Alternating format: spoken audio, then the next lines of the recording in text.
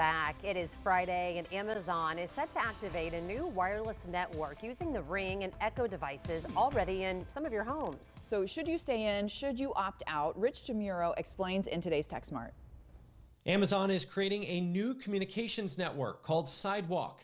It's powered by a portion of home internet connections, along with millions of Ring and Echo devices installed in homes across America. If you have one of these devices, you'll help power the network by default, unless you choose to opt out.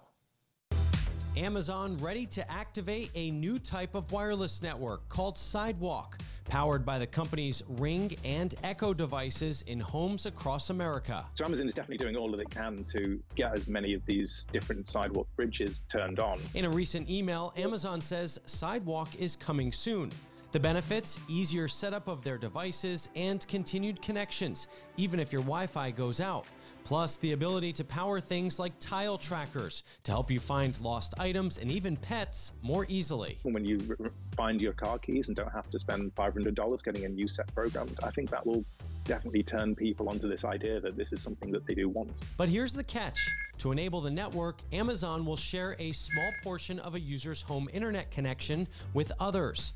Everything is encrypted and contributions are capped at 500 megabytes of data per month. There's definitely cause for concern and to be a little skeptical and wary. Victoria Song is a consumer tech reporter at Gizmodo. Her recent article says you need to opt out of Amazon Sidewalk. Tech likes to move fast. They like to break things and disrupt stuff without maybe necessarily thinking about what the societal implication could be for consumers themselves. Oh yeah, that email that Amazon sent said that Sidewalk will be turned on by default, which means soon millions of users might be sharing their internet without knowing it.